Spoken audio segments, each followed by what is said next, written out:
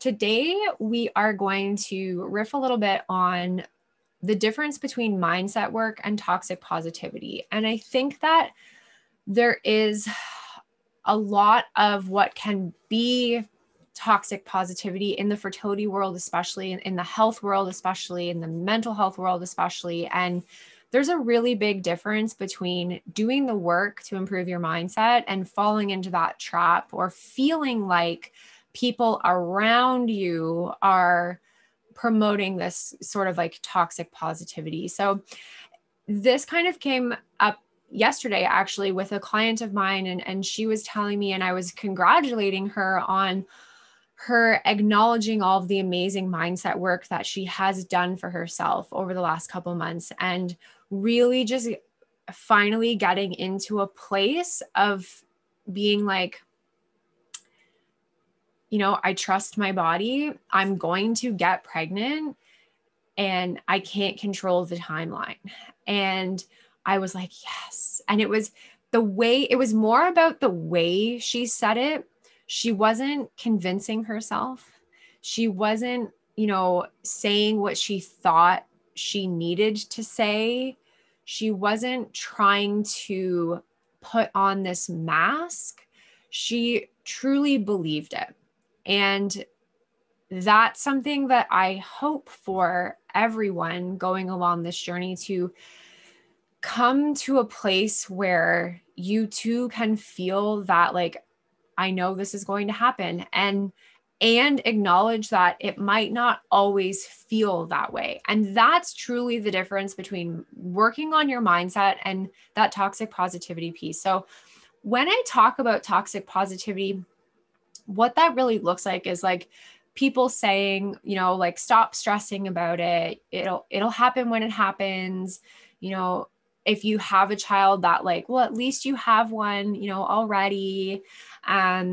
Things of that nature can, you know, be well-meaning in their brains, but might not be interpreted as well as, I mean, not that they need to be interpreted. They're statements that place this sort of like, you should be happy mentality on you throughout your journey that doesn't need to be there.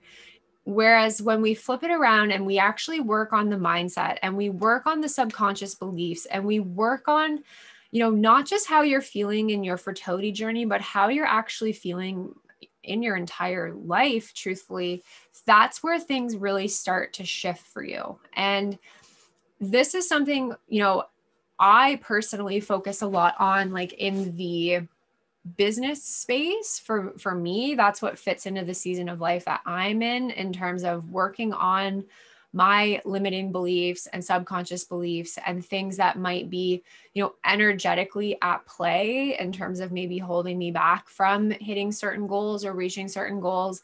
And I've always kind of struggled with this. Like, I'm always very honest with you guys, I feel, and I'll be perfectly honest that I've always really struggled with, how do I pull in this concept of manifestation that I really believe in and hold and practice and learn about and experiment with in my life?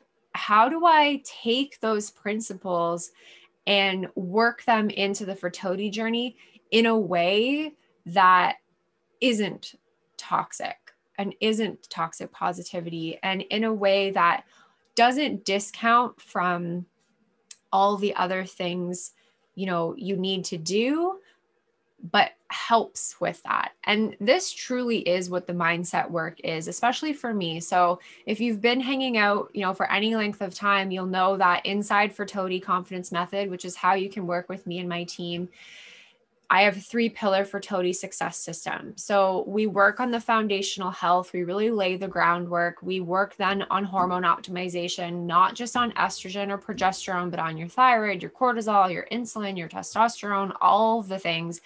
And then the 3rd pillar is mindset. So we aren't just talking about manifesting babies. We aren't just talking about making sure that you feel good about yourself, or make sure you have the tools to process through the difficult emotions and the difficult days and the 2-week wait and the day one of your period. Like, the shitty, hard days are going to happen and they're going to come.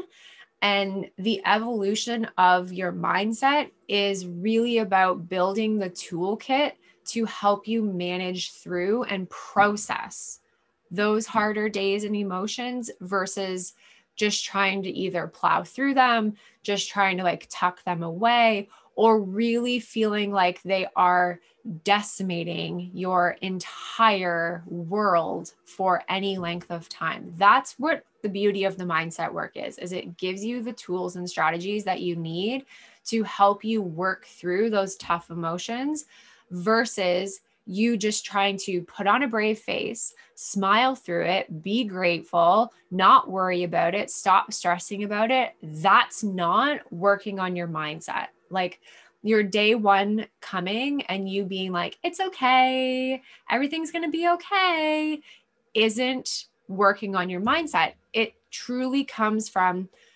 allowing yourself to feel and process through the hard parts and believe that there is more to come, and believe that you are on the right path, and believe that you are setting yourself up for success. And that belief in terms of the path and the success comes from two places. One is the mindset. It's actually rooting down that belief that there is more and that your baby is coming. And it's also having a legitimate plan and legitimate guidance and actually knowing I am doing all of the things I should be doing. I am, putting the puzzle pieces together versus continuing to kind of flounder around, not do anything at all, or not even really know if what you're doing is helping. So the mindset and the like physical aspects of how to balance your body and balance your hormones and reduce inflammation and improve your egg quality and your sperm quality and your timing and understand your cycle, all of that is still important. And we want to work on this aspect of mindfulness and to build your toolkit to help you get through all of the things and the, the epic roller coaster, because that's honestly what it is. It is a roller coaster that nobody wanted to get on.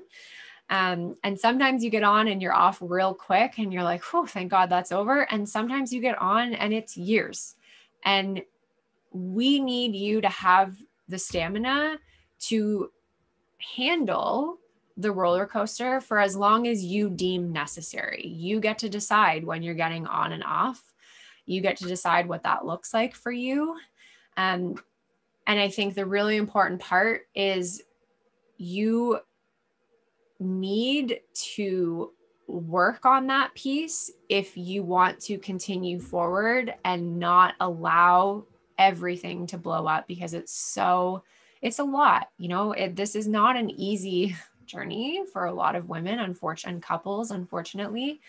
And having some support, having your toolkit, having someone looking at your case and being like, okay, let's, look at this angle. Let's look at this angle. It relieves a little bit of that pressure that we can put on ourselves. So I wanted this one to be just really short and sweet. I think that we hear and we try to have this like, everything is fine, everything is cool, like it's okay, we'll just try again, and not allow ourselves to really feel and not really be properly set up to actually plant those seeds of, mindfulness in a healthy way. So I'm hoping in the comments of this video, after you give it a watch, if you're checking out the replay, we can maybe have a little bit of discussion about what that looks like for you. What does mindset work mean to you? What do you do that helps you process through the hard days? Because there's lots of women in the group that are probably listening to this video and going, I have no idea what you're talking about.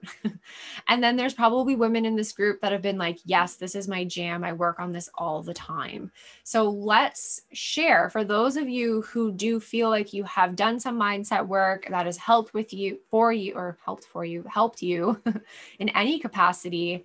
Let's start a little bit of a thread of what that looks like for you. I'll be in the comments. Make sure you tag me so that I see it. And we can have a little bit more of a discussion around, how do we navigate this piece? How do we process and feel and still practice gratitude in a way that makes sense for you? So hopefully this was helpful. I hope you guys have a beautiful rest of your Friday. And I'll see you all next week. Take care.